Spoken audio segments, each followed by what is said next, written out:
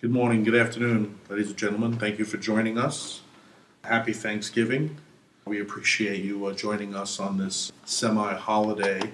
Today we're going to talk a little bit about photometrics in general, how to read a photometric layout, and the hot topic of the day, incumbent technologies versus LED technologies. Now, the example that we're focusing on today is the incumbent is metal halide, various wattages. And the fixture style that we've chose, which is kind of a high bar, frankly, which is dark skies compatible wall packs, which is also a very hot item these days. And I'd like to introduce you all to Mr. David Delgado, who's joined us today. You will see various lighting layouts throughout our presentation. David, our technical support specialist on the product marketing team, does the lighting layouts for MaxLite. If anyone needs to have lighting layouts done for their particular application, that is a service that we provide, and Mr. Delgado would be the actual individual doing that for you. And we asked David to join us today so that if anyone had any specific questions or highly technical questions or even basic questions about lighting layouts, IES files in general, and about the type of technical support that MaxLite offers, feel free to ask him the question. You can use your text box right below your screen, and David will reply to you live as you ask your questions. Now, for any questions that you might direct towards myself that we don't cover or direct towards David that we're not able to answer today, we will commit to getting out the full list of questions and answers out to everyone, let's say by early next week due to the holiday season. Most of you who are coming back over and over know that we generally send that out within the first day or two.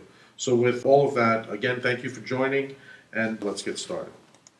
So what we're going to cover today are photometric lighting layouts and how to interpret them and how to understand what you're looking at.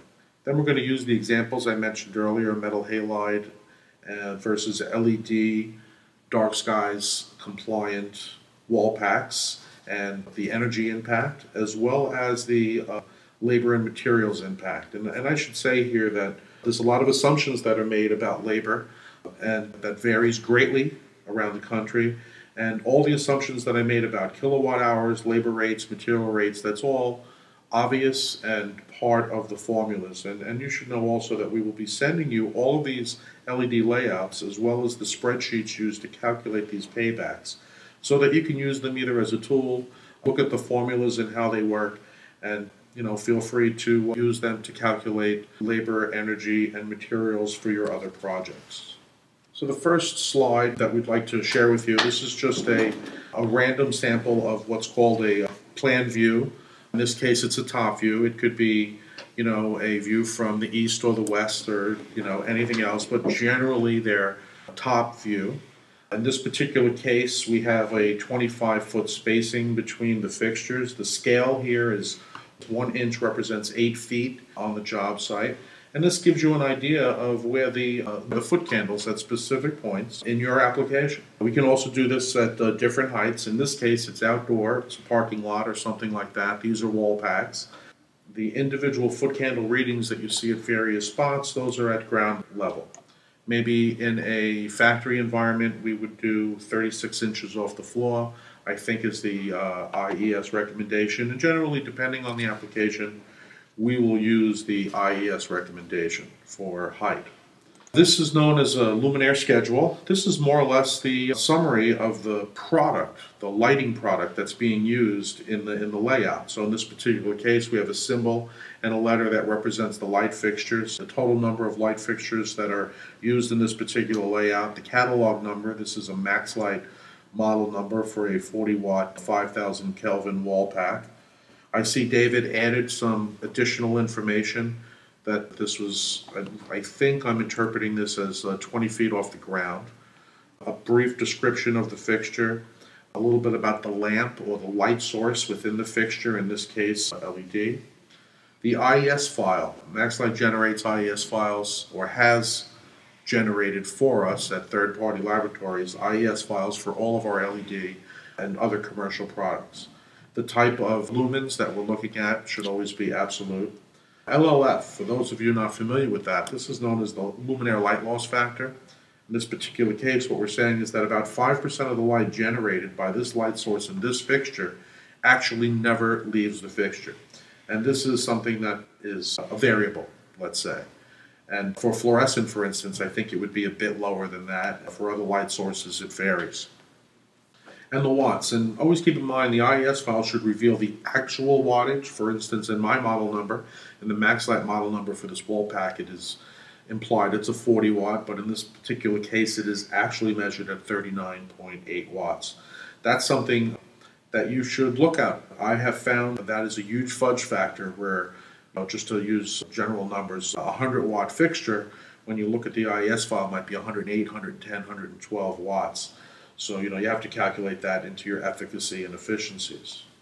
The next graph that you might be familiar with that comes with almost every lighting layout is the Luminaire location graph. And this is basically showing you, in this particular layout that had 5 fixtures, where the fixtures are based on an XYZ plot. So just to show, the first fixture is 0.1, it's 20 feet high.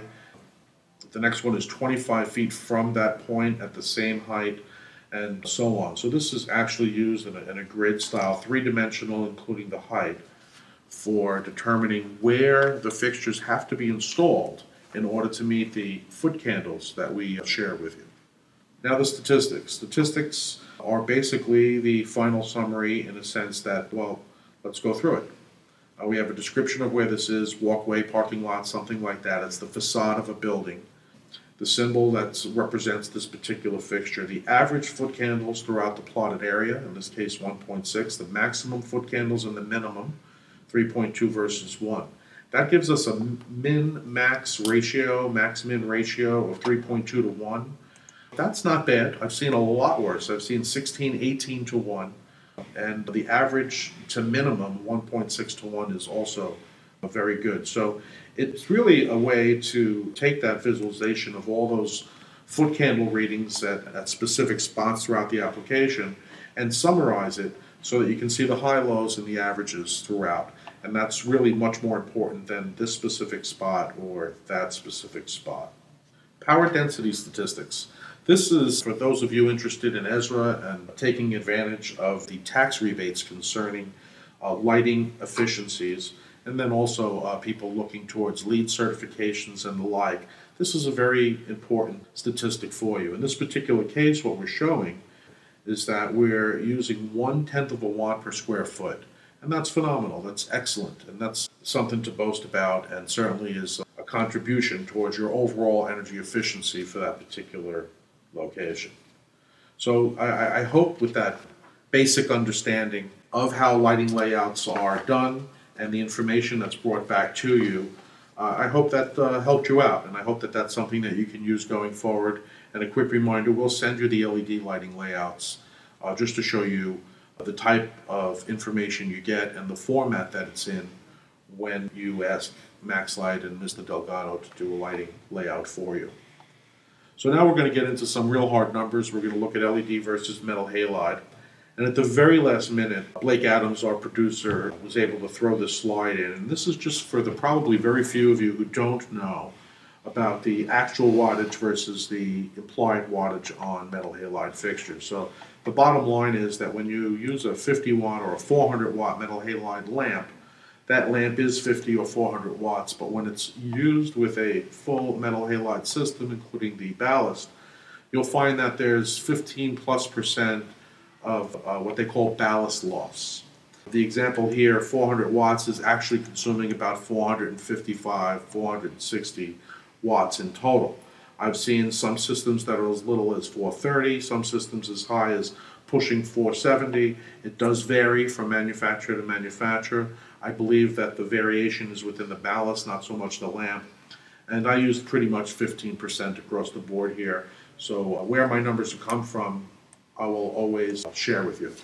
So you'll see that when I'm using the ROI calculations, I'm using the actual wattage consumed as opposed to the implied wattage or the lamp wattage. Now the very first example that we're going to look at together here is a 20 watt LED wall pack, dark skies compliant, versus a 50 watt metal halide wall pack, dark skies compliant. Now, I know that that print is quite small and fine, but you'll notice that the power density here is about 1/10 of a watt per square foot, which is excellent. We have an average foot candle reading throughout the specified area of about 2 foot candles, which is fantastic. And it looks like we've got a forward throw of at least 15 feet. So that's some quick basics that you can get out of this, but let's now compare it quickly to the 50-watt metal halide. So here what we've got is about 4/10 of a watt, or 4 times the power to light the same square foot. So from an efficiency point of view, this is not that desirable. Notice that the average to minimum foot candle ratio was not quite as good as what the LED was.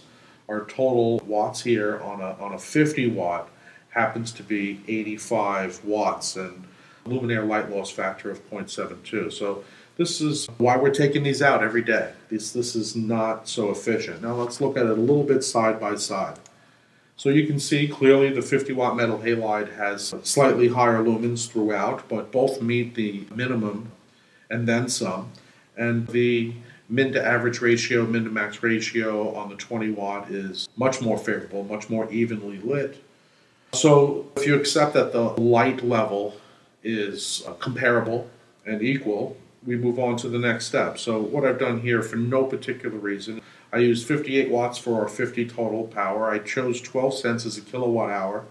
As I travel around the country, I hear as little as 6 and 7 cents in areas like parts of eastern Pennsylvania, and as much as 20 cents in Long Island, New York, and Southern California, Northern California.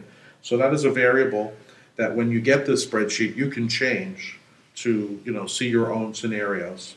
And the hours per day. I chose 12 hours because this is a wall pack on average across the country. I realize some places have more daylight than others, but I just chose 12 for the example to share with you here today. So, the cost per month per fixture, bottom line, on a 50-watt metal halide is about $250 a month, given these particular assumptions. And for a 20-watt under the same assumptions, it's less than $1. When we retrofit 20 pieces, it's just an arbitrary number. Your location might have 6 pieces, it might have 600 pieces. But in this scenario, we're looking at about $33 per month savings. And that's only energy, by the way.